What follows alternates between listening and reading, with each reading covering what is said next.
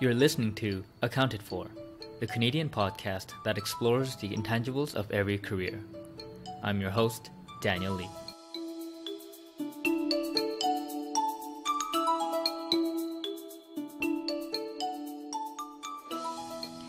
Hey everyone, welcome back to Accounted For. We are a podcast on a mission to expand your perspectives, have you question the defaults, and get you inspired to action for your own career. And that's for you folks who are tuning in for the first time ever. Just wanted to give you a little backdrop of what this podcast is about. So before we hit the episode for this week, you veterans will know this is a quick announcement that the podcast is brought to you by OMD Ventures. OMD Ventures. That is my platform focused on everything human capital investing. If you don't know what that means, definitely check it out at omdventures.com or oldmandan.com. Guess what the OMD stands for? You got it right. Yeah, it's Old Man Dan. And on the actual platform, you'll see everything from my weekly newsletters, articles, podcasts, and the vlog. And so, yeah, if this is really kind of your cup of tea, then the other stuff I pump out every week, all the weird digital media content stuff, might actually be up your alley. So definitely check it out and support the community. And I'll also include links to subscribe, as well as links to also just take you to the platform page where you can actually learn more about what it is that I do. And all that will be in the descriptions below. And if you are already a veteran podcast fan, please continue to support it by not just listening to it, but also telling your friends about it. And, you know, what better friend out there than a friend that tells that friend about Accounted For, where that can actually change that friend's life. So you can take all the credit. I won't take any of it. And so, yeah. Oh, and also, don't forget to give Accounted For a 5-star review on iTunes, as well as castbox.fm. Cool. So today's guest is Marcus Rader, the co-founder and CEO of Hostaway. Hostaway is a global property management software company, and it has locations all throughout the world. I think the big offices per Marcus are in Toronto and Barcelona. And so we recorded this episode in the Toronto office because I unfortunately don't have the means to go to Barcelona at the moment, just with time and also a bit of the financial constraints, but I really do hope to make it out there one day. But given this is a global property management company, it is no surprise that this podcast focuses on Marcus's global career and Finnish background as well. And I'm not joking when I say this, but when Marcus greeted me for the first time, my immediate reaction was, oh my god, he looks like a Viking. If you see any pictures of Marcus, he has long blonde hair and he just had this towering height over me. And it's also obviously granted the fact that I am a short, like 5'5", on a really good day 5'6" Asian dude. And so when Marcus came in, I thought, damn, he is a Viking, real Finnish style. But that wasn't enough, because the first impression included him apologizing to me for being late because he had to help a person in a wheelchair. Honestly, needless to say, he is a very kind person, and I was just so taken aback by it. But throughout the interview, what I also got taken aback by was how passionate he was with the company. And I really feel like you'll learn that about him as you listen to his story. And so in our conversation, we start with how being diagnosed with epilepsy, killed Marcus's dream of becoming a pilot, and how eventually he ended up running a loan business at the age of 11. And how he went through all these various trials and tribulations over a decade-long career in the startup world all throughout Europe, not just in Finland. And how this eventually led to the creation of Hostaway when he came to Canada with his family. And so we also talk in great depth about the various cultural nuances, especially the difference between Finnish and Canadian culture. Like, this was one of, I think, a big favorite part of mine, where I just had no idea what it really meant to be cultural, what it meant to really culturally embrace honesty, until I spoke with Marcus. And I also came away with some newfound knowledge that I really hope to utilize in my future visit to Finland. And with all that, I really do feel that this was a very, very educational chat in just how the startup world is like in Europe, but not even that, but also just some great global learnings about different cultures in different parts of the world. And so without further ado, here's my chat with Marcus. And I hope my chat with Marcus really expands your perspectives, has you question the default, and inspire action.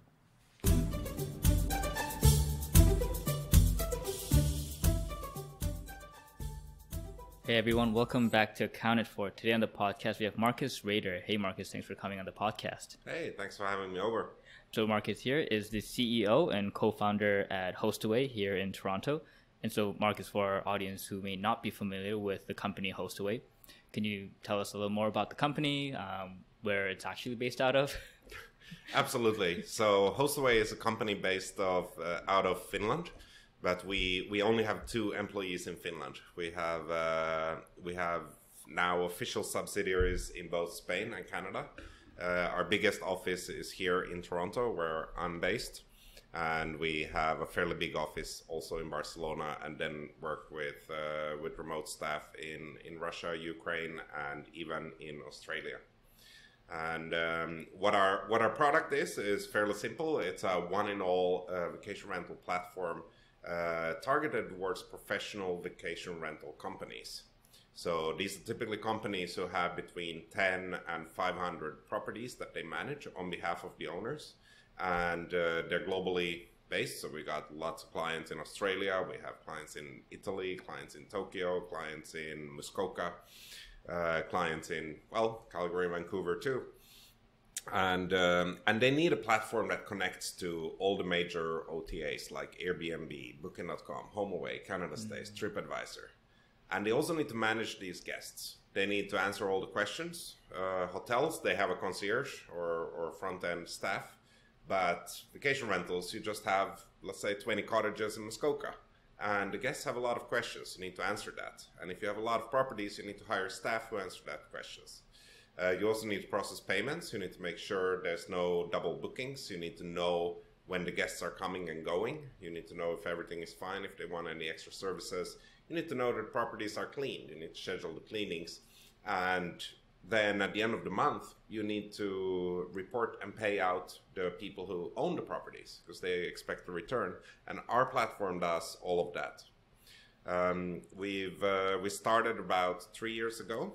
And today we have almost 1,000 property managers using us with almost 10,000 properties. Wow! And we do all of that with only 35 staff, but we're constantly recruiting. Gotcha. Yeah, and I think it's a great idea just because I travel a lot too, and I think in the past I'd say 2 to 3 years I've been to 35 different cities, and I've seen a lot of this case, especially in Europe, where I was in Prague and I was talking to my Airbnb host, and he was telling me how it's him and 2 other friends, and they own about a number of probably like five or 10 different properties, and they split working 4 months out of the year each to take care of all these properties, and that's just what they do full time, just running all these like Airbnbs. And a friend of mine at Airbnb was telling me how Paris and like Barcelona are really big, where people just go make that a full-time job, where they will be property managers for a lot of these Airbnbs in these European countries. Yeah, actually, when I moved to Toronto, I was under the impression that Airbnbs are run by private individuals, or like the ads back then used to say, it's a single mom who wants to have food for groceries, and Airbnb allows her to do that or go on holiday. But it was right here in Toronto where I found out that a lot of the market is actually run by professional companies. And it's pretty okay. It's easy for me to say, but after doing 6 months of research, it's pretty obvious why you would want professional property managers. Because individuals, if they have a day job, they have other things to tend to, and if they need to organize cleanings, sometimes there's mistakes that happen. Now, when you're traveling, whether you're traveling for business or pleasure, you don't actually want anything to go wrong. You don't want to show up at your dream home by the ocean only to find out that, oh, sorry, it's already taken by someone else. Or you don't want to enter it and find out, oh, everything's dirty, what's going on? Or even worse, you don't want to get a cancellation. You don't want a message when you're getting on the plane saying, "Hey, sorry, my grandma's coming over. She's going to use it. I can't host you. Bye." And professional property managers who do it full time, they can just provide a more consistent service to the guests. And that also benefits platforms like Airbnb, which despite the amazing growth, they do have a problem with the service offering compared to a hotel. Let's say Hilton and Marriott, the reason they're so big and good is that it's consistent. You can go anywhere in the world, and if you're a regular visitor to Marriott hotels, you know what to expect, even in an entirely new country. But if you go and you rent apartments, like in Barcelona, if you haven't lived in an apartment in Barcelona, you're not going to know that they don't have elevators. And if they do, they're tiny. Those are things that you wouldn't know. And that's not a problem if you stay with Marriott or Hilton, because their elevators are big. And every Marriott has an elevator. But those are just things that lower the consistency of the service. And that's why professional property managers have a very clear demand in the industry. Yeah, 100%. I can definitely relate with that. And for the guests who, it's unfortunate that you can't, I think, see this visually, but Marcus is, I think, by all definitions, Finnish, and I kind of immediately felt it when I first met him, just because I'm also a short Asian guy, but Marcus is this big, tall, Viking-looking guy. Especially with your long hair, it really kind of adds to the visual appearance. But so, were you born and raised in Finland? And if you were, what kind of city were you from?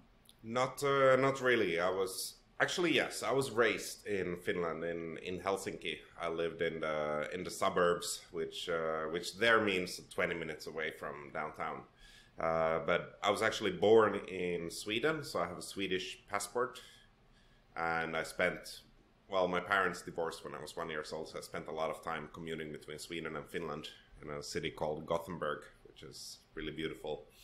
And my wife is Polish. I met her when I was studying, so I have lived also in Poland. And then, when we decided that this long-distance relationship between Poland and Finland is something serious, we decided to get married. Then we had to find some place to live. And we started out in Finland, and actually neither one of us found it really the best place. Or we just wanted to explore. We had wanderlust. So one night we came up with this idea, hey, let's move to Amsterdam. And we did exactly that. It took about 3 months of preparations. It was our first move abroad, so yeah, it took 3 months. Now we can make a move like that in a couple of minutes. But that was really exciting because the career I got there, my wife had a job already, she could stay with her current company, was as a business traveler. Well, that's not really a career, I had an actual job to do as well. But part of that job was that I was constantly flying everywhere. And that was really nice because I got to meet a lot of different cultures. I got to do business in different cultures. If one of the listeners out there ever want to set up an official company in Bulgaria, then please contact me. I know exactly which lawyer to use. But more importantly, I got to travel and see the world, and that was really, really great. We decided at some point that the Dutch are a great culture. The Dutch people are really nice. But I'm sure the Dutch people would agree with me that a lot of people in Amsterdam are not part of that nice Dutch culture. And since we lived in the center of Amsterdam with a lot of tourists, we had a hard time connecting with the locals. And we decided eventually to move back to Finland. And we did a good 3 years there before we decided to move to Toronto. Gotcha. And we chose Canada because we wanted to move somewhere where we had never been before. We had never been to Canada, so we just moved here. Wow, okay. And so it just seems like this, travel and like seeing a lot of different cultures, it's just kind of, it's been a huge part of your career this whole time. But was that something that you ever continuously thought about when you were growing up in Helsinki? That, did you have this in mind that I'm eventually going to leave, I'm going to go travel everywhere, I'm going to see more about the world? it's funny because like I love travel, and like, Toronto is my, I think, sixth city that I've lived in. Like I've lived in South Korea, Hong Kong, and like Vancouver, Calgary, and now Toronto. And I had that thought when I was young, where I was so obsessed with watching like National Geography and wanting to like be an explorer and travel to like different places. And I'm wondering, like, was that kind of like the mindset that you had when you were growing up? I think I had very much the same. My father, even though he lived in Sweden and not with me, he was a business traveler. So he lived for several years in places like Germany. He even lived in Sicily and in China, in Japan, in the US, UK. So I always got to see a bit or hear the stories, and I decided I want to be an airplane pilot. And I held on to that dream a lot. I mean, I loved flying because I was one of the few children of my age who got to fly without their parents. I was 6 years old when I, for the first time, went on a flight without any parents around. But when I was 9, that dream was shattered by my doctor, who told me I have epilepsy. And I asked, okay, I'm cool with that. Is there something I can't do in my life? He said, no, you can do pretty much everything except be an airline pilot. Oh. That's the one thing you can never do in your entire life. No matter what happens, you can never do that. And I thought, oh, well, now I need to change of plans. and then that's how you started a company when you were 11? Yeah. No, actually, that just came about. I saw an opportunity to make money borrowing money to my school friends, because there were a lot of candy stores around our school, and children around the age 11, they really like candy. Also, children around 11 often have some cash. They get something from their parents, or maybe they go collect some bottles, and that cash can be easily converted into candy, which is very addictive. It's a good route to train young people on capitalism, and it certainly was a good route to me as well. I decided not to buy candy because I wanted more candy, and I thought, if I just give this, it was a mark back then, right, to my friend, and tell him he can pay me back next week as long as he pays me double, then I can buy double the amount of candy if I just wait till next week. And if you use compounding interest, you find out that that's actually a lot of money, because what happens next week is that your friend is not going to have to give back to you. And so you say, that's fine, you can give me 4 next week. So in the end, I ended up being the richest kid in school, until suddenly the teachers found out, and kids' parents found out. And they pretty much agreed to pay me back the original capital, but none of the accrued interests. Wow. Yeah. And so at the early age of 11, early teens, you knew about compound interest, and effectively you started a bank. Yes, a bank, or more like a payday loan, or even loan shark, which right. is illegal in Finland and in most countries, I guess. And that's why the parents were so upset. But I also learned a good business lesson. If there's a quick win, yeah, it's possible, but just make sure you follow the law. Very important to follow the law. No, I love that. And it's so funny because just before recording, we talked about how my exposure to Finland and Scandinavian countries is actually from looking into the financial system there, because I was investing in the insurance companies there, and like looking into the banks as well. And it was very telling, though, to like learn that the culture is extremely trusting. Like I think I was talking to one person, and they're telling me about how in Sweden, like, the word debt is akin to like the word like evil or like bad. It's a very negative thing to actually be in debt and like not paying it off. And so like if you go into like bankruptcy, like the courts will help you like pay off the debts and stuff. Yeah, and, that's right. Yeah, make a plan for you. Yeah, my mother tongue is Swedish, so it's the same word as guilt. Got it. Yeah. So then how many languages do you speak? You speak Finnish, Swedish, English, at least 3? Yes, and then now I just got a daughter, so there's a lot of Polish being spoken at home. I started to pick that up again. When I was living in Poland, I got to the stage where I could understand all the conversations and express myself most of the time in Polish. And of course in Netherlands, Dutch is quite similar to German, so I speak that as well. But then, by speaking Swedish and Dutch, you get a couple of other languages as added bonus. You get Norwegian, you get Danish, and you get German. Gotcha. Yeah, I had a few German coworkers, and they were telling me how they knew German and French, and then eventually they're telling me how, yeah, if you know that, then you can kind of get into Dutch, and then you can kind of get into the Scandinavian languages eventually. Yeah. And there's a lot of kind of similarities there. That's very true. Yeah. And so then you went to, how do you pronounce it, Hanken School of Economics? Yes. And so that was in Poland? No, that was in Finland. It's Okay. I think the long name is the Swedish School of Economics in Finland. So Finland, just like Canada, is a bilingual country. So there's two official languages, Finnish and Swedish. Oh. So the two biggest business schools in Helsinki, one is the Finnish one, called the Finnish School of Business. Helsinki School of Business, yeah. And the other one is the Swedish School of Economics in Helsinki, and I went to the Swedish one. Gotcha. They're across the street from each other, so you get some good friendly rivalry going on. Yeah.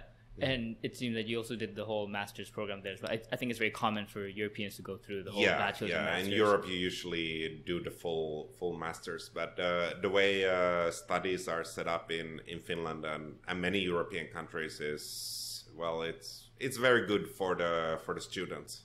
So you get, of course, free tuition, but then you also, depending a bit on your parents' income levels and your situation, for example, if you already live next to the school, maybe you don't get so much, but if you have to move from another town to attend school, you get money for rent, to pay electricity, for food, school books, and a bus ticket, and even some beer money if you're lucky. So I ended up finishing school without any debt.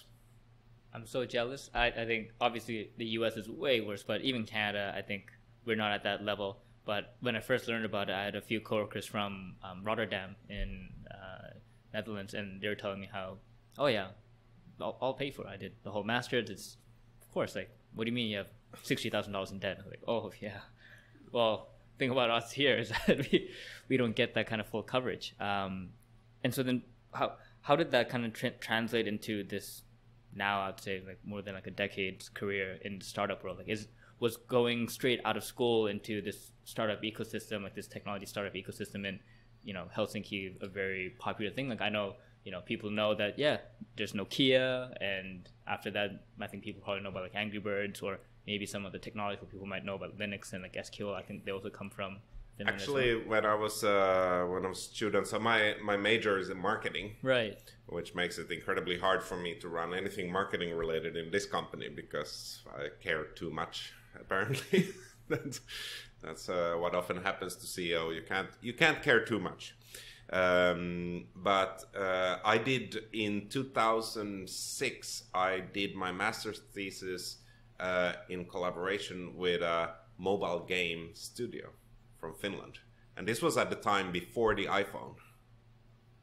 Wow. So I was working in mobile games more than 14, 15 years ago, and it was different back then. The way you sold games was by having ads in local newspapers. So you had to contact distributors and make partnerships with mobile operators, and then they advertised in newspapers so that people would download games by sending a text message. And I worked for a company that was producing those games, and they had some pretty big licenses back then. They had Monopoly, they had South Park, and they had their own games as well. But eventually they were sold, and I thought, well, this is fun, because a lot of my friends, they were working in banks or insurance companies, which to me sounded incredibly boring.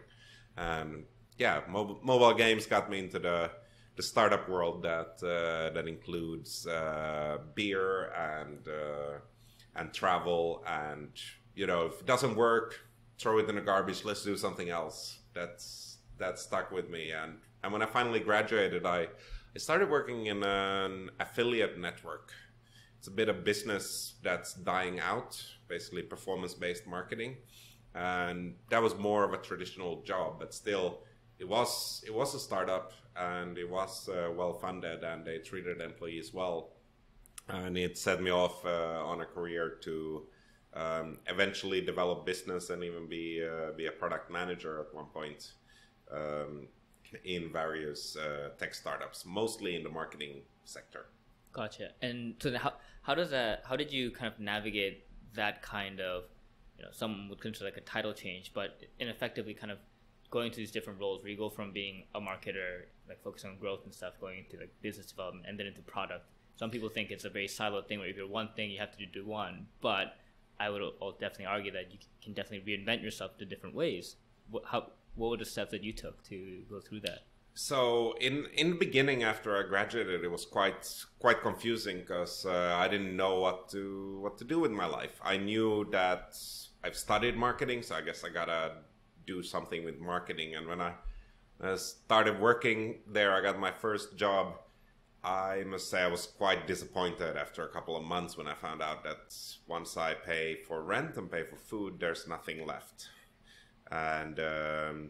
And actually, I think I was 7 years old. That's when school starts in Finland. And I didn't like daycare because they tell you what to do. They tell you when to eat. They tell you when to sleep. I don't like that. So I asked my mom, hey, when does this end? She said, don't worry, you'll go to school soon. Then it will be good. And then when I was 7 years old, I liked school. There were new people. But still, I didn't get to choose what to do. So then I asked my mom again, and she said, oh, don't worry, you'll just do this for 18 years, and then your life will be great. So then when I had waited those long 18 years and finally got my first paycheck, I found out, oh, shit, I still can't do what I want. It was a big breakdown, but fortunately I found out that I actually like working. I like producing stuff that's valuable for other people. I like communicating with people. I'm pretty good at selling as well, and that allowed me to move forward. And I actually, in my first job, I think I got 3 promotions, and I eventually got into PPC, into the unit that did pay-per-click advertising. So display ads. Nowadays it's all programmatic, but back then it was manually optimized. And I was in that team, the best one in entire Europe to bring in or to utilize the revenues. So, but unfortunately they shut down the entire unit, which is something that happens. Doesn't matter if one part of it is profitable, everything needs to be profitable. And from there on, I eventually quit when I thought I had learned everything. I tried a few different jobs in Finland before we moved to Netherlands, but when we got to Netherlands, I knew I have about savings of maybe 3 months. We can survive 3 months. Then I need a job, any job. And I was prepared. What you got to do if you move into the unknown? You got to be prepared to go work at McDonald's. Because if you're not prepared to do that, you're not humble enough to actually get a job. But either I was lucky or I had the right skills or I had the right approach. I sent in 3 applications. I got 3 interviews, and I only went to 1 interview, and I got a job offer that was so good I took it. Wow. And were they all 3 like in the startup world? Yeah, they were actually companies that did exactly the same as the company I work for in Finland. Gotcha. And so, how different is the ecosystem between Finland and Netherlands in terms of the startup ecosystem? Massive. Netherlands is they used to run world trade about 400 years ago.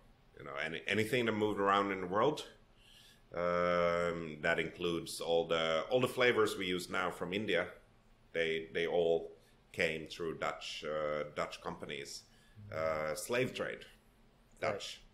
Even New York was once called New Amsterdam, and so the Dutch have, let's say, a tradition of using capital to run the world, and they lost the vote in the US when they decided whether the official language is going to be English or Dutch. So I guess that's when they started trailing off. But there's a lot of old capital, a lot of people who have generational wealth, and that's entirely different from Finland, where a couple of generations ago, if you could afford to eat, you were a farmer.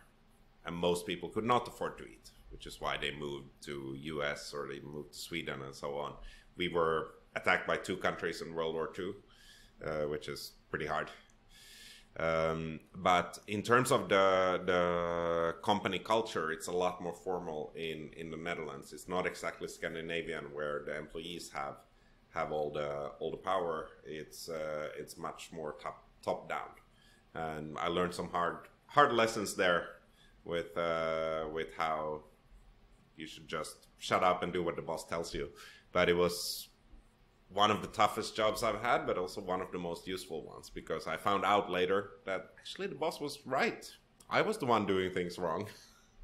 but it's not easy, and that's maybe one thing that if the job market isn't treating you well, maybe you're in the wrong job market.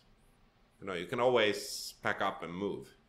And a lot of my friends or people from my school, they have contacted me and asked, hey, how do I move abroad? And there's nothing you can do about that. You have to actually move. It's very easy. Buy a plane ticket, then you go. Everything else will figure itself out. Worst thing that can happen is that you have to move back home, which isn't that bad because you end up no worse than before. But you can't exactly plan your career abroad by just planning it. You have to literally take the jump into the unknown. And this continuous jump into the unknown, like you jumped into the unknown to go from Helsinki to the Netherlands, and then again from going from Helsinki to Canada. Do you have a kind of process that you go through to kind of, I'm not sure, like when you plan it out to the degree that you know the certainties and you know the uncertainties and you get familiar or comfortable with, I'm never going to know this until I'm going to do it, and I'm fine with that. And then do you go through, or what's your process? Or do you just say, fuck it, we're just going to do it, let's book it up and go? I think it's we learned a lot. We for example, the last time we had to furnish a new apartment, it took us 1 hour to order everything from IKEA, because we have done it so many times. Move into a new place and then order a full set of furniture. So we're experts at that. And that's something that the first time it took us, I think, 3 months to get the entire apartment furnished. And now when we got there, everything was just ready. We just assembled the furniture, ready to go. But there's things you can't really prepare for, because every country has their own issues with, let's say, you need basic infrastructure. You need some kind of healthcare. You need bank accounts. You need to sign a rental agreement. You need a job. You need to register. And you never know what's going to be a problem for you. And you can do some basic research. But for example, when we moved to Netherlands, there was we put our life savings in a bank account, and they had lost a paper. So for 6 weeks, we didn't have access to our savings account. We only had access to the checking account. And they are not allowed to make mistakes. In most companies in the Netherlands, you're not allowed to make mistakes. So they couldn't admit that they lost the paper. So we went for 6 weeks with having almost no money. And that's, there's no amount of research that could have prevented that from happening. There's nothing you can do to prepare for that. You just have to live with it. So, and I take that approach a lot in this company as well. If it's something that we haven't done before, I don't really care if it's well done or well planned or well executed. What I care about is how fast it can get done. Because no matter how well you plan, there's something unexpected that you can only experience once you actually do it. So a lot of times when we have employees in new positions, I say, hey, the only thing I want you to do is this one thing. Do one thing, and I don't care if you do it well or if you do it bad. I just want to see it done.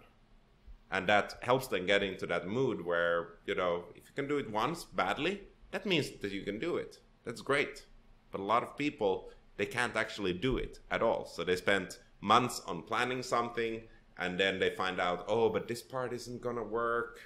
And I can see how, moving abroad, if the more planning you spend, probably the more reasons you find to never move at all. Yeah, I 100% agree with that. Yeah, like people go through paralysis by analysis eventually, and they find a lot of, like I've had experiences with that too. But I think the startup bias of execution, just it makes sense. Like you won't know until you actually experience it, and experience is probably the best teacher, anyways, for you to go through it. Absolutely. I mean, it's different if you do something 3 times in a row and it fails every time. Well, then maybe you should spend a bit more time planning.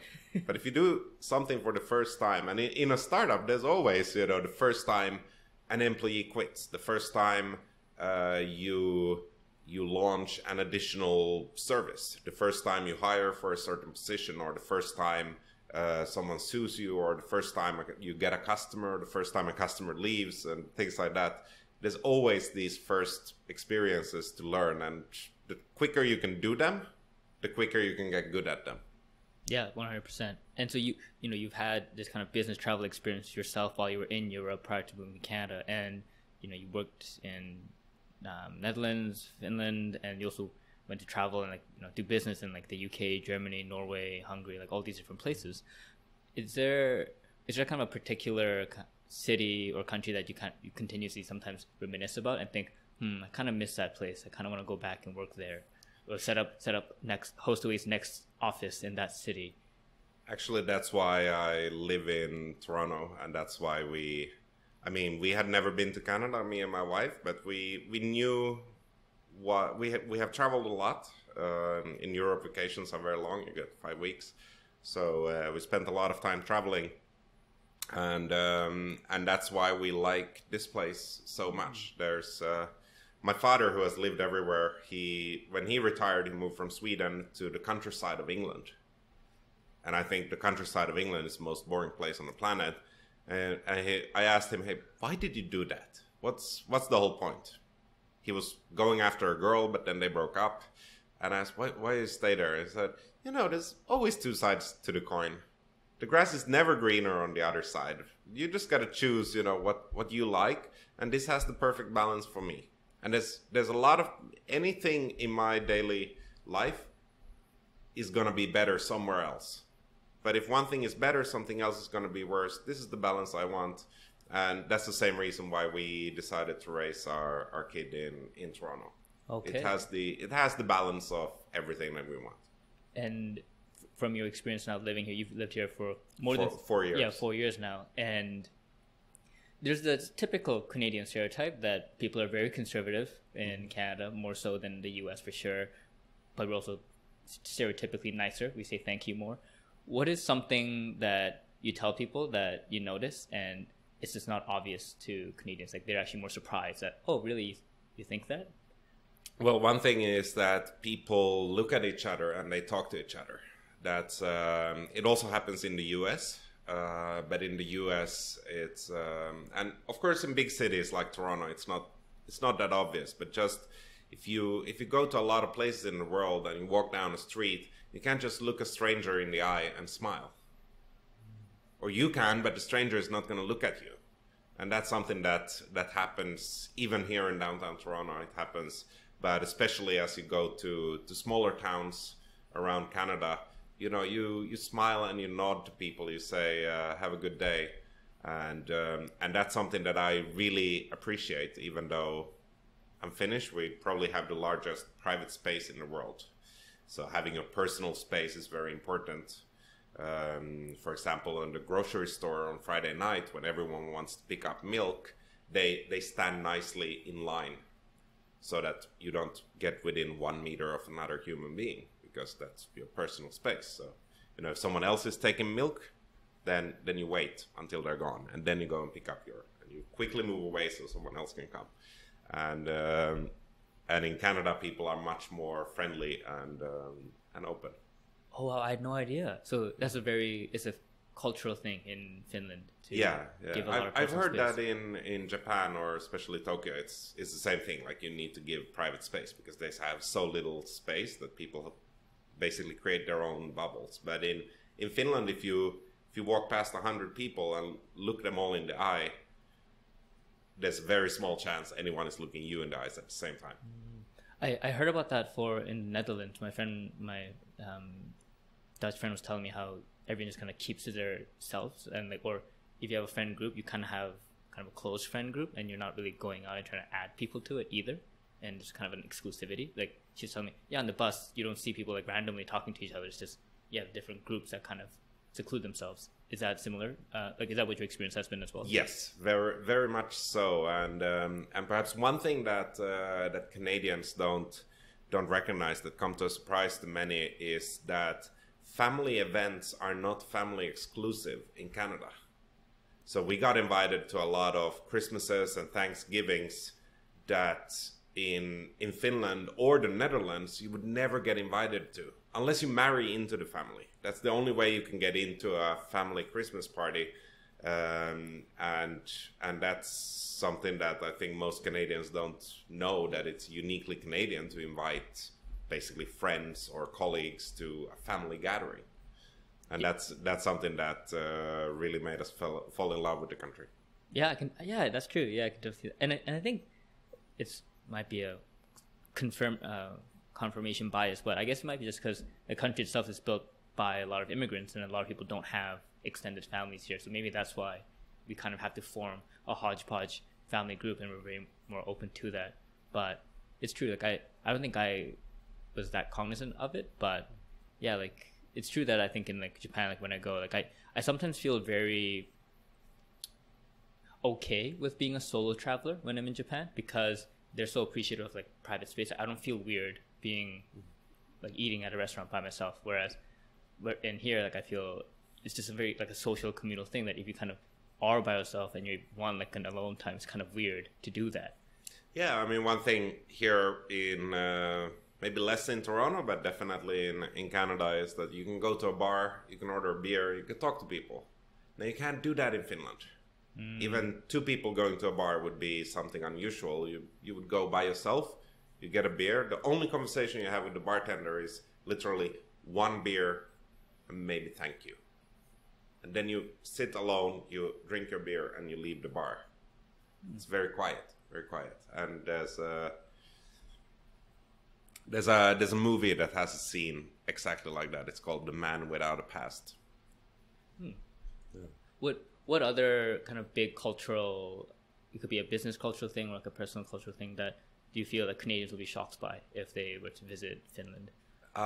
One thing definitely is the honesty and the trust. I was just earlier today we had a meeting about a new position that we're announcing, and I have been recruiting for that position before. One of the problems I have here is that if I ask them questions, they for example, do you have experience with this, or have you done that?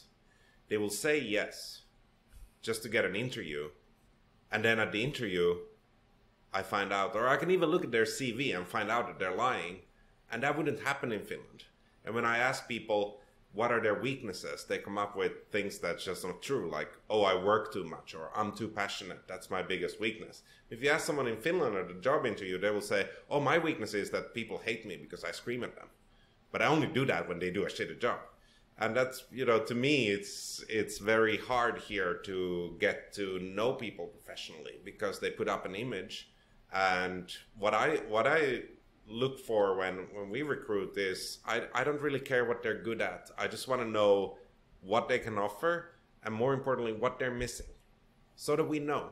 Because otherwise, if someone says, oh, I'm an expert on AdWords, we're going to give them a lot of responsibility on that. But if they're not actually an expert, they're going to fail.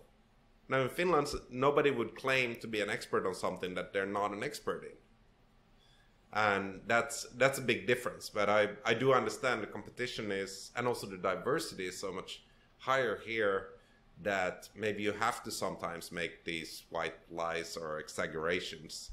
But at least I appreciate the honesty of, being able to apply for a job and say, no, I don't have experience with this. No, I don't know if I'm going to be good at it, but I'll try my best. And you can get a job with that in Finland, but you can't get a job with that attitude here, because you won't even get an interview. Yeah. Oh, wow. That's cool. And I think I would actually very much like Finland then. Because I would say my experience has been, like most people, like when you're in school, I remember people would tell you, fake it till you make it. Like go to interviews, fake it, make them like you. And it's like, it might be the competition thing, and then I tell people, honesty goes so much better. Like I think I got addicted to that after like my first job, when I straight up told my manager, like, I have no idea what I'm doing. I just copied everything from last year. And he was like, that's a very honest answer. I appreciate that. I was like, great. And he's like, now let's change it, because we can't say that to the partner.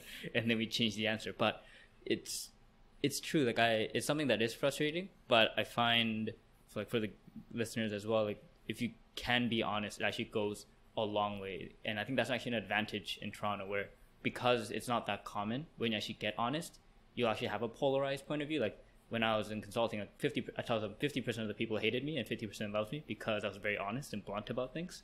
But I think, yeah, maybe embracing that Finnish culture might be an asset for people in Canada as well. Well, embracing it isn't that easy. When we first started recruiting people, I run into a lot of cultural problems, and I shouldn't run into that because I've done businesses in many different countries. I've set up companies in many different countries in my previous jobs, and I didn't think that I was going to have cultural clashes, but one of the things that the founders, even though my co-founder is Iranian.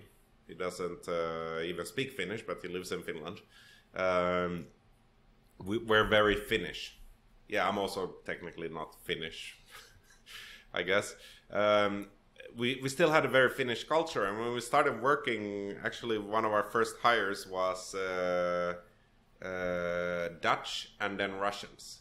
Now, what we didn't realize is that we all share the same... We're very honest and very truthful, but if someone does a good job, you say this was a good job, and if someone does a bad job, they say this was a bad job, which is just a casual statement, as a matter of fact. And then I think it was our first hire who was British, and he was so offended when I said this is a bad job. It's like, no, you can't say it like that. You can't just come and say that I did a bad job. You need to first compliment me, then you need to do small talk, and then you need to get to the point that there are certain areas that I can improve on. And I thought, oh shit. So now if someone does a bad job, I can't tell them that? And if they do a good job, I can't tell them that either? Like, how is this going to work? But eventually it worked itself out fine. I've come to learn with the compromise. But I'm a bit afraid that we even put in the job ads that we have a Scandinavian culture. Maybe I'm building a certain culture within the company, just in the office here in Toronto, and probably in the office in Barcelona too, where we are very open, we are very transparent, we're very straightforward, we say what's on our mind, and maybe it will make it hard to recruit in the future because people they don't expect that. They might read it in the description that we're honest and open, but maybe they don't actually want to work like that. I don't know. Maybe that's a good thing though, because then you'll now push away people who might not be fitting to that kind of culture. And it could be that people who get turned away from other Toronto startups who want people to tell white lies and who don't like people who are blunt and honest, they might be drawn to your company now where they go, oh, I can actually be honest here. I can be myself. And you get that 1,000 true fans by like Kevin Kelly's definition. And these are kind of the growing pains that you're currently experiencing as you are running a company of your own. And so when you moved to Canada, you had already kind of visited, you knew that you would come here, and you were previously at Musician, a company in Finland, and you started Hostaway, 5 months after leaving Musician? Like, what was that journey like? Did you come with the intention to start a company when you came to Toronto? No, definitely not. Actually, we wanted to move to North America because when we were living in Amsterdam, we watched a TV series called Suits. Oh. And we always wanted to move to New York. And when we did move to Toronto, we didn't even know that the show isn't filmed in New York. It's filmed in Toronto. So we got quite excited. And I pulled up my LinkedIn and I found in the very same building where Suits takes place, I got an interview there with a company that does online marketing. And it was pretty cool because the founder and CEO, he's from Finland. So I thought, well, I can just get a job here, see how it goes, wear a suit, work on a high floor. And then the interview went well, but then they gave me a test on a piece of paper. And it had a lot of math questions, which I normally excel in, but it was all in imperial measurements. So they asked how many ounces are in a gallon. I thought, shit, I have no idea. Do I divide by 8 or is it 12? How does this work? And I probably answered all the questions wrong. I didn't, if someone's 6 foot tall and someone is 5'3", what's the difference? Things like that, like really simple things that I had no idea because I'm used to centimeters, meters, liters, and so on. And I failed that, and I thought, well, this really sucks. This is unfair. They didn't say that it was because of the test, but I knew that most of the answers that I gave were wrong because I was just guessing. And then I thought, well, maybe I don't want to work in a suit in a big fancy building. Maybe the TV show Suits isn't actually what I'm after, but I didn't know what I was after either, and I counted my savings, and I gave myself about 1 year to figure out something, and that's when I was thinking maybe it's my time. Now I've helped other entrepreneurs become very successful. I've also helped other entrepreneurs become bankrupt. Maybe it's my time to give it a go. I mean, I have the networks, I have the skill sets required, and I know the challenges. I know what it feels like when you spend years building a business just to fail it. I know what that feels like firsthand from my work experience. So maybe this is my time. And what I think a lot of people end up starting companies by is that they have some personal connection. They see an issue. Maybe they're, let's say, a lawyer in a law firm see an opportunity to build a software that helps their everyday life, and then they maybe build it even for the company and eventually find out that it should be a product that's sold in a separate company. I had no interest in doing that at all. Like the industry that I was an expert in, online marketing, I didn't have any interest to start any business in that industry. And I thought, well, that's a bit tough because now I don't know what other industry I should do. So I thought, okay, let's look at what I'm interested in. Well, I love real estate. What about Airbnb? Yeah, that's the thing now. And then I started doing research, and eventually the whole idea started to shape itself up, not because I had a vision and not because I had experience, but rather because I did exactly what I've been doing at other jobs where they told me, set up a new business unit. And then I asked, what about? Well, I don't know, as long as it's making money, just set up something. I had the same mentality, so I started interviewing these property managers, asking them, hey, how's your life? What are your challenges right now? What would make your business grow better? And eventually the idea started shaping itself. And then it was just a question of how do we get it to the next step and to the next step in the shortest amount of time possible. And yeah, before we knew it, before we even had time to think about it, we had 100 paying users. And that's when we found out that the business model was really bad. It's never going to scale. It doesn't work. It's losing money every day. And sorry, is that when I read how Hostaway kind of pivoted from being a channel management software to now being like a property management software. Yeah. Was that like the moment when you switched over? Yes. So originally we decided not to focus on the professional property managers, but rather on the individuals. So smaller companies, and individuals don't necessarily have one property. They might, rent out their spare bedroom, but they also have their summer cottage they rent out.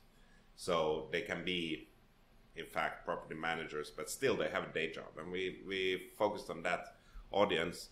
Unfortunately, what we found out is that they don't have the time, or they don't take the time to learn how the software works. And the software is pretty complex. So they need to take that time, but they have day jobs and they don't have the time. Second of all, if the software makes something easier for them, they don't save any money. Because if they spend 1 hour a week, they don't pay themselves a salary. That hour is worth zero for them.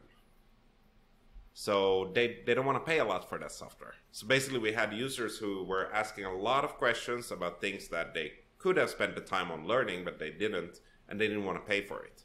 So that's why we decided to go into enterprise, where if you have an employee and you pay them $20 an hour, if they have to do something for 1 hour, it literally costs you $20. That's money out of your pocket. Now, if our software can save your employee that 1 hour, that's 20 in savings. And at the same time, one thing that we found out is that the tools that we provide can help companies grow. But that one guy who rents out his spare bedroom and his cottage, he doesn't want a second cottage. He can't even afford a second cottage. That's why he's renting out his spare bedroom in the first place. But these companies that manage properties, they're doing fairly well, and they're growing, and they're attracting VC funding. Now, our software helps them grow, so that seemed like a natural place to go. But like most startups, of course, we realized this too late and we're running out of money and decided, okay, let's just turn the ship 180 degrees around. Let's see what we can do. And, well, I'm very happy we only had to do one pivot.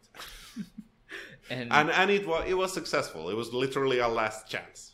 You know, if it hadn't been successful, well, never say never, but, you know, that's how a lot of businesses, they have these situations where, yeah, okay, if plan A didn't work, maybe there was plan B, but plan B was going to be much harder and much more difficult. And fortunately, plan A turned out just fine. What was the process like deciding to do the pivot? Was it just so blatantly obvious that we're just going to do it, or was it still uncertain, but it's just more so that what you knew right now was like, this doesn't work, we just have to go for it, we have to make the switch? It certainly wasn't an easy decision. What made it a lot easier is that we had already built 90% of what was needed for an enterprise solution. So we only needed to build the other 10%. And that 90% was really hard to get.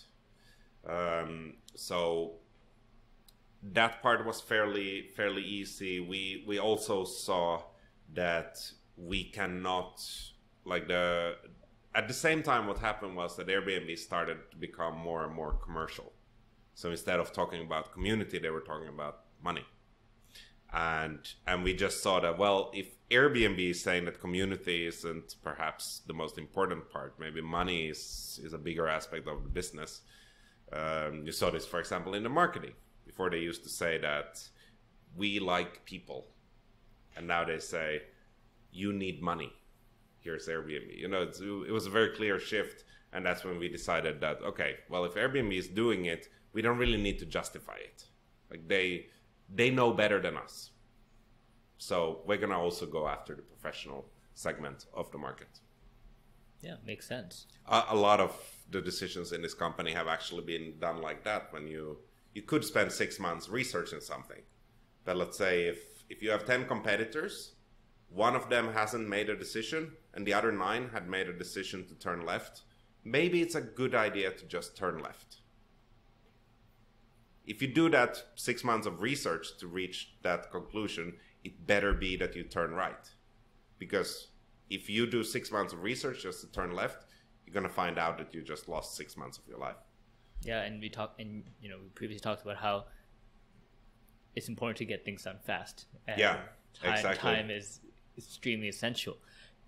And for you then, when you were kind of going through this period of deciding to kind of create this company, you publicly stated how you want Hostaway to be a $1 billion company. And I think in a TechTO event, you said one of your key lessons was to aim high and make a plan.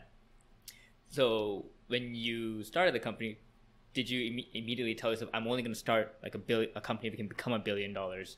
Was that how you were aiming high? And was that the kind of the plan? What was the steps that you went through for that? Yeah, actually, very good question. I think when I started the company, it wasn't just me starting it. I mean, I had to sell the idea to my co-founders. But I just wanted to see if it can work. Because I had been in so many startups, I knew that it's possible, but basically we just wanted to prove to ourselves that we can do this. And at some point, that wasn't exciting enough. Because do what exactly? Set up a company? Well, that's pretty easy. Just set it up. Build a product? Well, that's also fairly easy. I mean, you can take that pen you're holding in your hand right now, go and try to give it for free to someone on the street. Now there's your product. You give pens for free. That's literally a product. That's all it takes to create a product. And at some point we found out we need more ambition here, other than can we do it? Can we afford to pay ourselves a salary? Can we afford to can we get customers? Can we have a working product? Can we get investors? We managed to do all of that. And what we found out is that growth is the way to go. Because if you make your decisions based on exponential growth, then that's the only way you can reach it. Because if you decide you're going to be stable, I read a study, I think 98% of software companies that grow less than 50% per year, they go bankrupt within a couple of years. Or maybe it wasn't 98%, but something to that extent. And I really believe that, because if you want to scale things up, you have to go really fast. But that means you have to be prepared for what comes next. You know, if you have a company making $1 million, you're going to get to 10 million. But you need to be prepared to go further than that, because you can't stop at 10 million. If you do that, you're going to become one of those companies that just goes bankrupt. You got to get 100, and then you got to get 1 billion. It's a natural progression, and you can't really pull the brake at any point. You have to pull the brake if you're running into a wall, or like our pivot. But other than that, there is no reasoning. There's no argument behind keeping it small, because you can't really survive without growing fast. And especially if you work with technology, there's going to be competition. Even if you don't work with technology, if you're a cab driver, there's going to be an Uber. If you want to be a cab driver, better make sure you own the biggest fleet in the world. Because if you have any other ambition, a company like Uber is going to make you unemployed. And so then for you then, is the $1 billion kind of a $1 billion company kind of more of a hypothetical markup, like a company that can continue to accelerate growth? What does that kind of mean to you? Like when you think about a $1 billion company, like what are you envisioning? Like, are you envisioning this massive company that continues to constantly accelerate and grow, or what's the picture in your mind? I believe that with our current product and the future improvements of it and the current business model, we can definitely reach a valuation of 1 billion. It won't be easy, but starting a company isn't easy. Getting a product, everything with starting a business is hard by definition. But it's doable. But I don't think that will be the way we reach 1 billion, because that will take maybe 5 to 7 years. I think we can do it a lot faster by utilizing the resources that we have right now and adding on more segments or modules to our product offering. Oh wow! So you've got a pretty ambitious, shorter, like under 5-year time span to hit $1 billion company in a sense. Definitely, yeah. Wow. And so then in creating this kind of a company that can grow that quickly, you have to think about the culture and the organizational design behind it. And you talked about how naturally the company you're kind of going towards is a Scandinavian culture.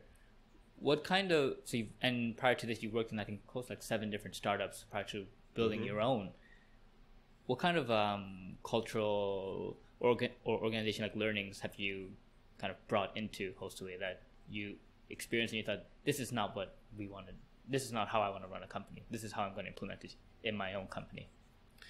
Yeah, I mean, my experiences working in Netherlands was actually one of the easiest ways to build a successful company is by running a dictatorship.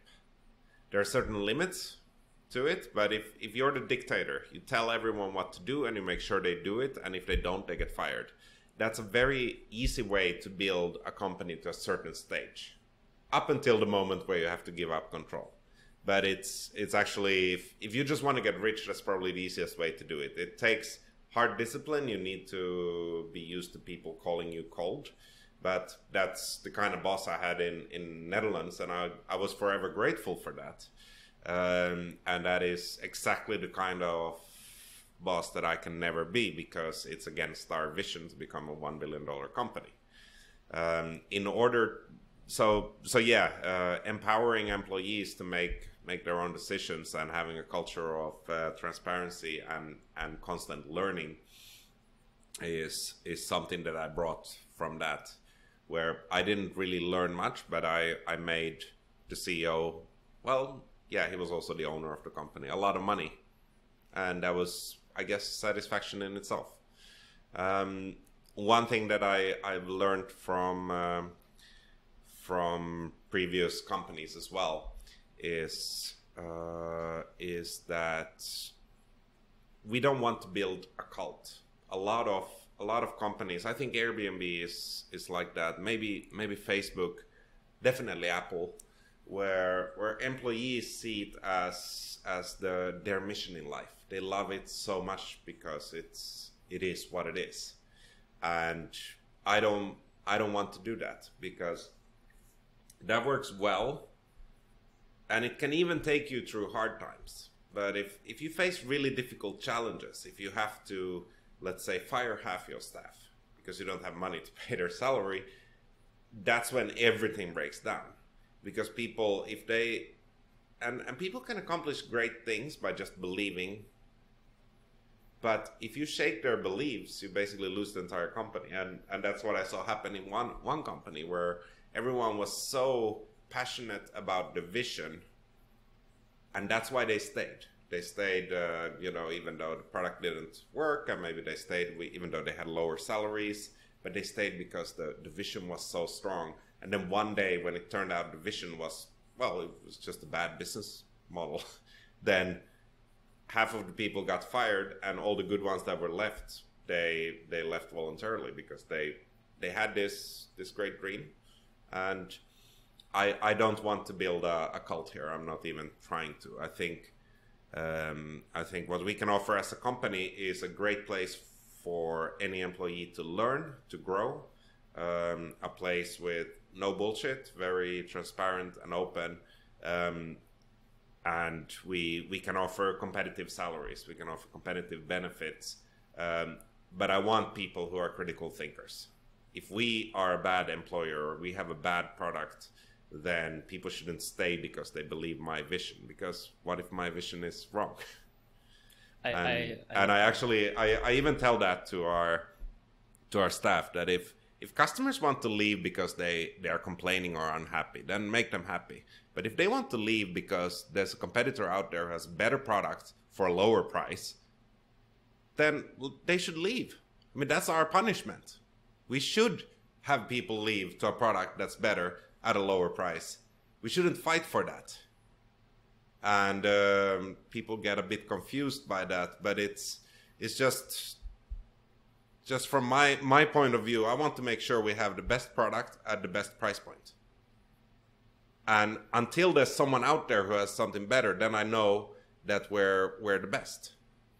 But the moment there's something better out there, then I want to see it in the data. I want to actually see customers leaving, because it's not always the best one that wins. It's the biggest one who wins.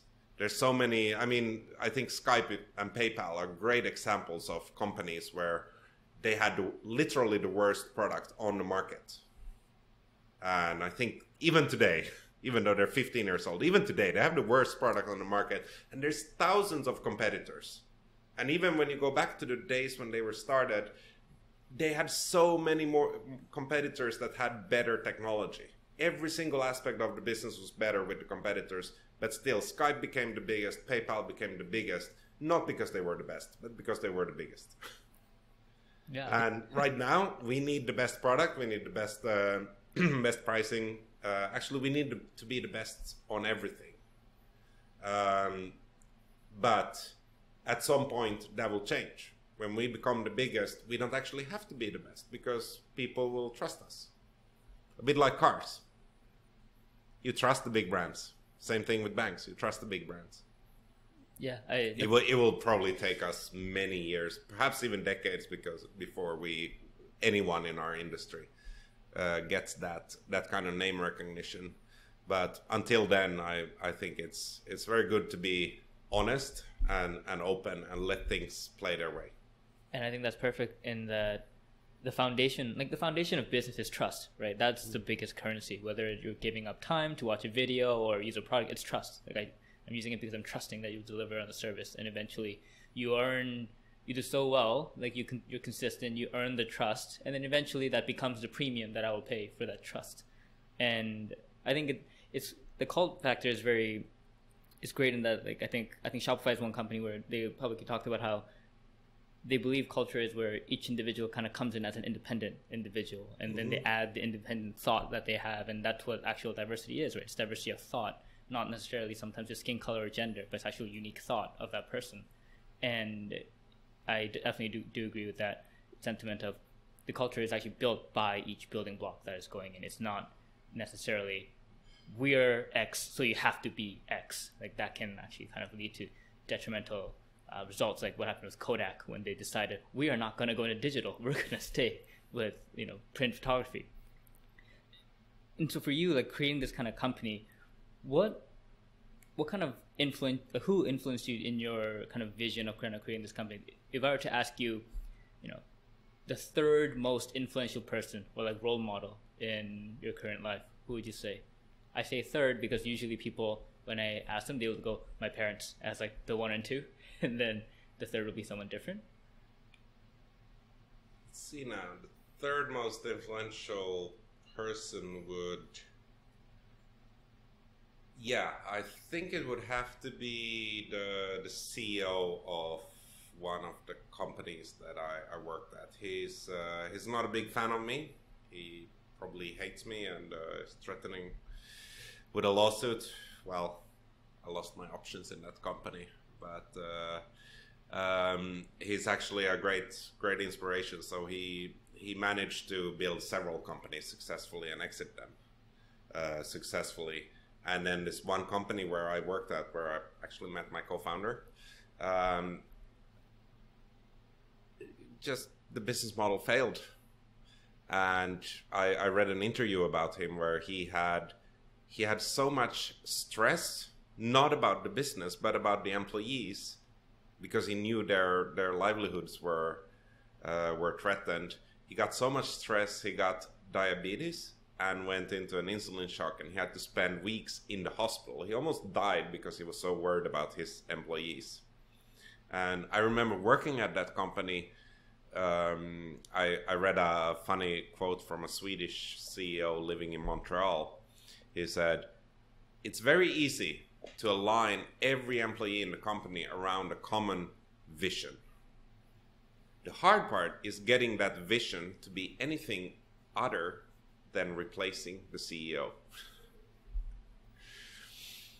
And that's I guess what a lot of CEOs feel like, that whatever happens is the CEO's fault, and that's the one thing every employee can agree on, that the CEO needs to go. And I remember when I was at that company, I saw a lot of negativity towards the CEO, and I was always trying to push that agenda that, hey, look, you have a job, you're happy with your job, right? You get to learn, you get to be creative, you even have a good salary. It's all because of him. Why do you complain about him? And since I read that article, I thought, well, it's really unfair, because people didn't like him for some reason, or many did, but many didn't. And he just cared so much about the employees that he put himself in the hospital for a couple of weeks because of the stress. I think that's, to me, is very inspirational. It's a bit scary, but still,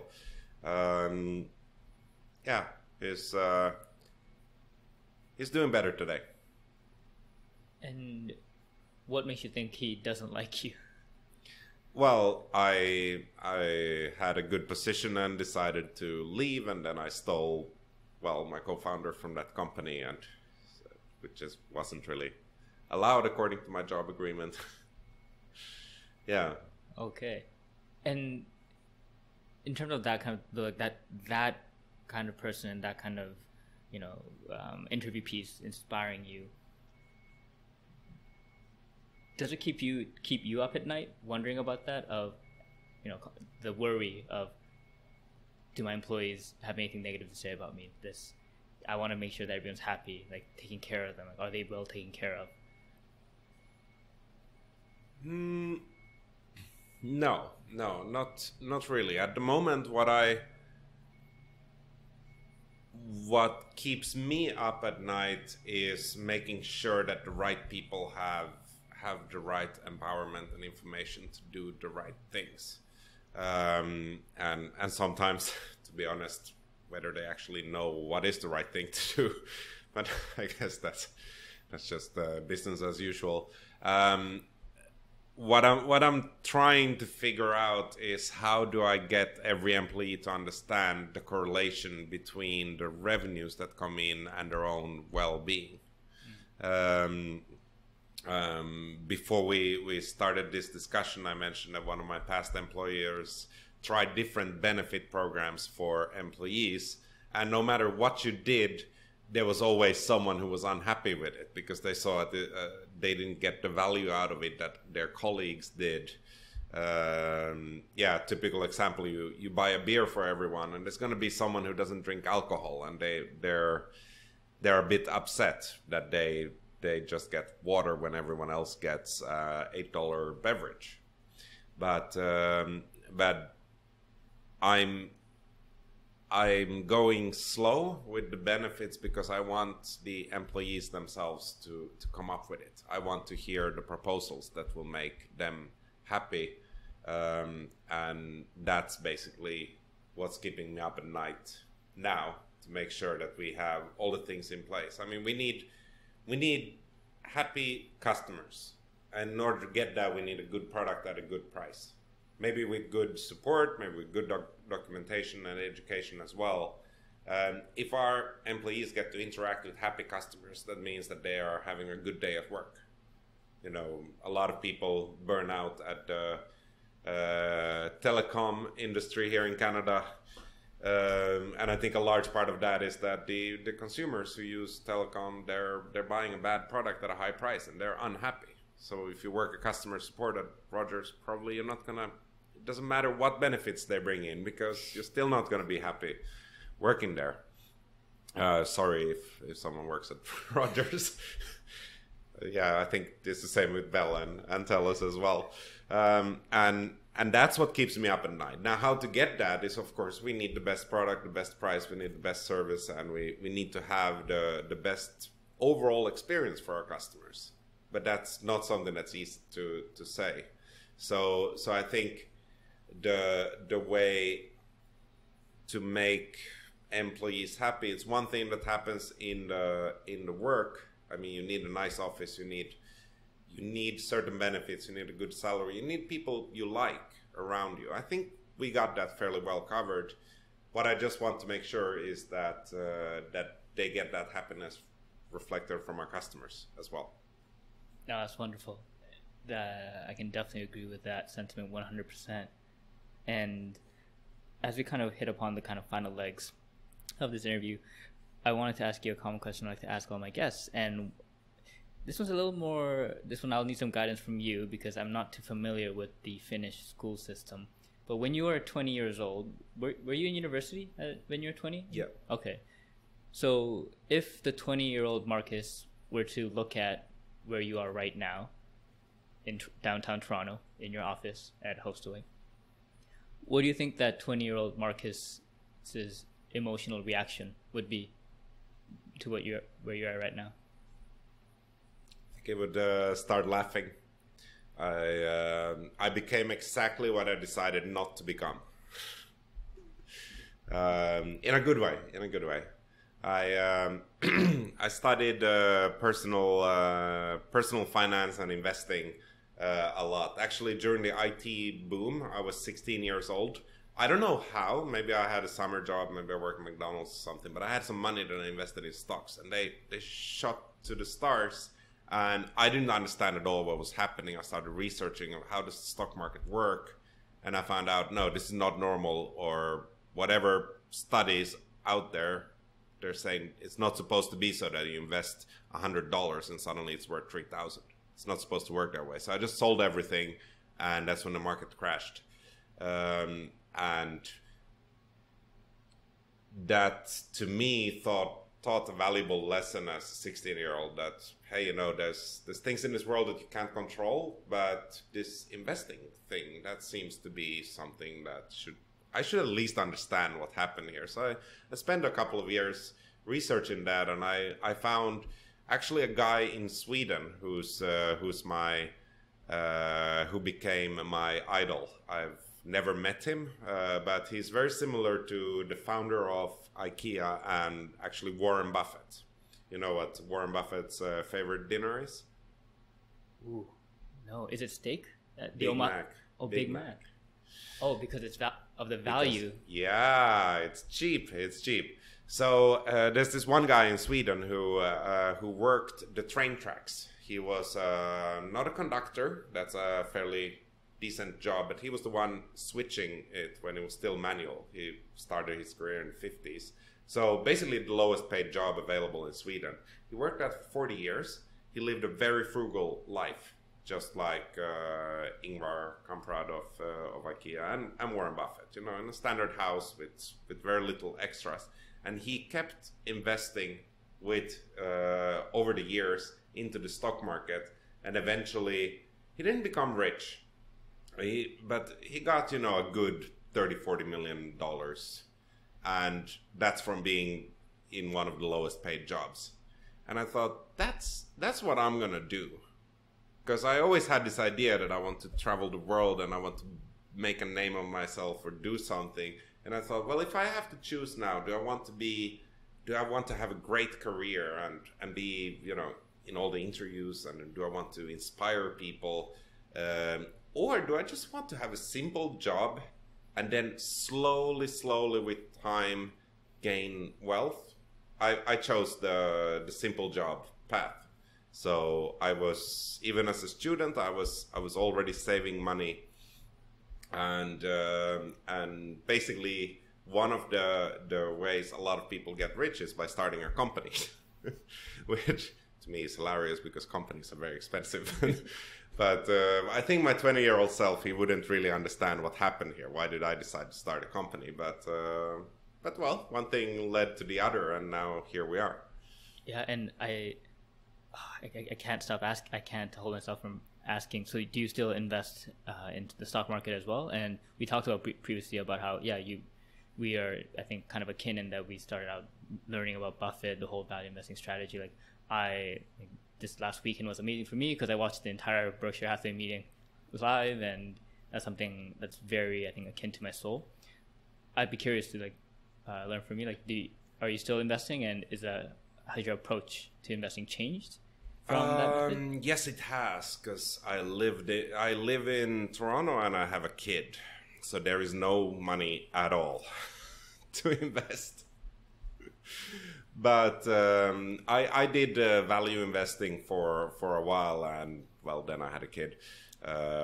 Sorry, can't stress that enough. But if there's any parents out there, well, you know what daycare costs.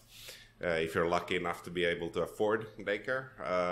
But I found out that, you know, running a company and keeping track of your personal finances is not easy.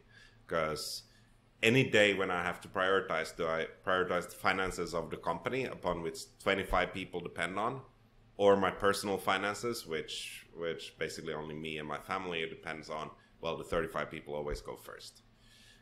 There's no question about that. So I currently don't have really the opportunity or even time or interest to do value-based investing. Savings I have are in low-cost ETFs. Yeah, and I think that's it's the prudent answer from someone who has actually studied investing and invested, because it's really hard to. You have to spend a lot of time actually to manage your money. Yeah, and it's a fun hobby. It is. It's very fun. It's just one of those hobbies that's closely related to my job. Actually, one of the toughest life lessons I had in my career was when I was a business traveler. My job basically was what I always dreamt about. I wanted to go to fancy places, eat at expensive restaurants, stay in luxury hotels, and travel the world, meet fun people, and just have fun. And I did that. I did that 18 hours a day. I did it for... Basically, my work week ended Saturday night when I came home from the airport, and it started Sunday morning when I went to the airport. And I traveled all the world, not only Europe. And what I found out was that I really enjoy restaurants. I enjoy people. But if I do that for a living, when I come home, I don't want to do that. I don't want to go with my friends and have a beer, because I've been going to fancy nightclubs drinking champagne for 6.5 days in a row now. What I want to do is lie on the sofa and watch TV. And my wife, she wanted to go out and meet friends, which, that's one of the reasons why I quit that career. It was incredibly disappointing. But what I learned from that is that maybe combining your hobbies with your work, they shouldn't be too aligned, because it means you can't really switch off. Yeah, like Seth Godin talks about not putting pressure on your art when you want to actually enjoy the art. And I think maybe what your dad said also resonates, where there's always two sides. The grass isn't always greener on the other side. Exactly. Yeah. And I think that's a great place to kind of end off our chat. And Marcus, thanks so much for coming on the podcast and sharing your story with my guests and giving us, a glimpse into your journey. Thank you. All right. Take care.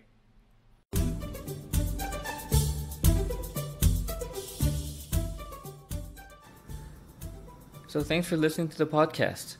If you enjoyed what you heard, please check out other episodes and don't forget to subscribe to stay up to date for the future episodes. Also, I would really appreciate it if you would leave a review on iTunes, Google Play, or Stitcher, whichever is applicable to you. To see past episodes, you can go to oldmandan.com/podcasts. Also, you can sign up to my weekly newsletter on my blog, oldmandan.com/newsletter. You can stay up to date with future podcast episodes that way, and included in the newsletter are my book reviews I write, my weekly article related to the domain of self-development systems, as well as 7 things I learned throughout the week on being healthy, wealthy, and wise. Finally, special thanks to icons8.com for allowing me to use their music, Tiny People, on the podcast. Great. I will see you all next time. Take care.